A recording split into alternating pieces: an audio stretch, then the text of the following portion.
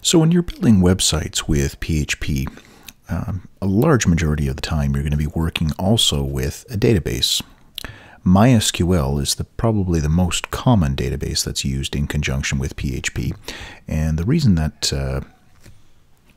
you need to understand which database that you're working with when you're writing your PHP code is that you need to create a connection between the two of them. So PHP, the interpreter, that's one program that's sitting on the web server, and the MySQL is another program. So you've got these two programs sitting on the server, and you need to have them communicate with one another. The way you do this is by creating a connection. So we're going to use PDO, so PHP Data Objects. This is going to be the connection that we use for connecting MySQL and PHP. And with this connection, you're going to be able to run your SQL queries. So you'll be able to ask the database for information to be sent back that you can then use to generate the content on your web pages. This video is intended to be just talking about the connection. So I have a sample page here called usingpdo.php. It's just this. There's nothing special about it. I've got a PHP block at the top, a PHP block at the bottom. Up at the top, inside of here, session start is something that you're commonly going to have. You don't need that for the database, but it's something you're probably going to end up with in your page. And another common practice is to require, so including a page, and the sole responsibility of this page is going to be to connect to your database. So let's take a look at this page. I have a sample version here. I've got 4 variables I've defined up at the top: a name for the database, a name for the database user that I'm going to use, a database password. So the username and password are what I'm going to use to connect to this specific database. And this is the host. So this is the IP address of the database that you're connecting to. Most of the time, you've got PHP and MySQL sitting on the same computer. And if that's the case, localhost is going to be the name of the computer. So PHP is going to be looking for MySQL sitting on the same computer. That's what localhost means. The command that we're going to use is we're going to create a PDO object.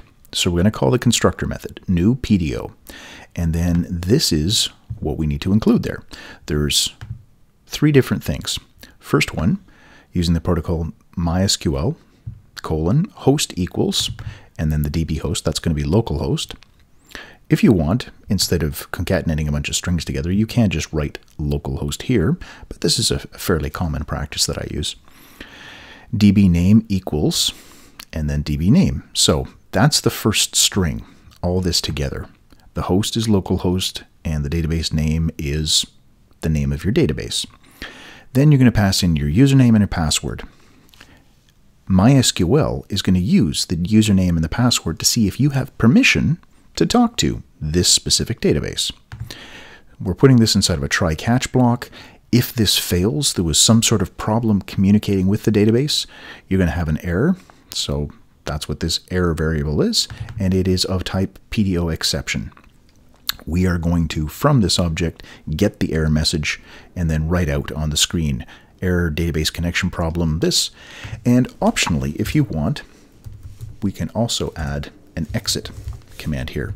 So that means if it fails to connect, the whole process is going to end right here. This is going to exit from the page, and you're just going to get that message. So I've connected this.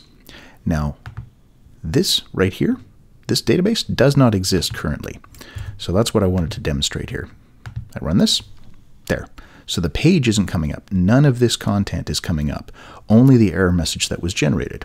So database connection problem, that was the part that I had hard-coded. Here is the message. Access denied for user ABCD0001 at localhost using password. So couldn't connect to the database. The reason why? We don't have a connection. That database doesn't exist. All right, this is PHPMyAdmin. If you've got MAMP set up and running on your computer, you're going to be able to go to HTTP localhost PHPMyAdmin.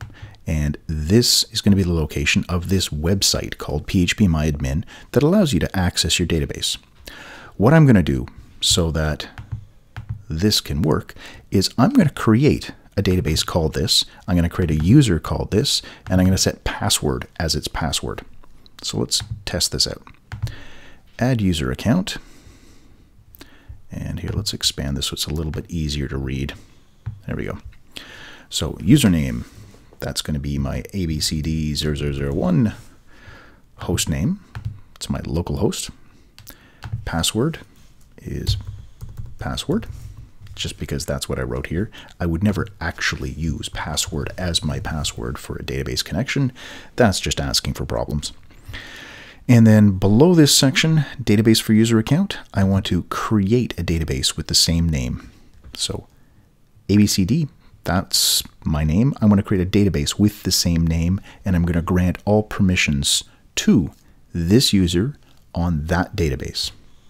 Scroll to the bottom, click Go, and there we go.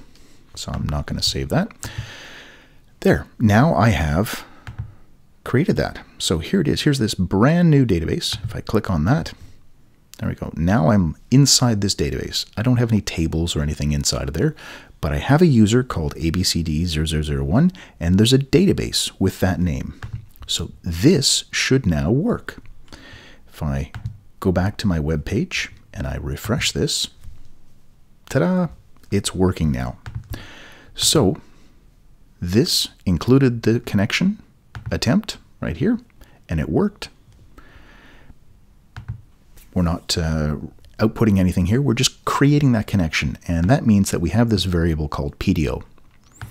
I can now, inside of here, use my variable PDO to run queries, to fetch information from the database, to add information to the database. I can use it to create tables, do whatever I want, whatever I need for my website. One last comment, this PDO variable. Best practice, at the end of every one of your pages, if you are connecting to the database to run queries, setting the connection variable to null, that's going to clear out your connection, and it means that you're not going to be hanging on to that connection and using up resources on the server. You're going to be telling it explicitly, hey, you know what? I'm done with the database. You can if you want. If you're not going to use the PDO variable inside the page here anywhere, if you're just using it up at the top, you can do this PDO equals null up at the top here after you've done all your work with the database too. If you're going to be looping through records to write them out inside the body, put this bit of code down at the bottom. All right, so I will create code gists for each of these two pages and leave those in the comments. If you have any questions, please feel free to ask them in the comments below. As always, thanks for watching.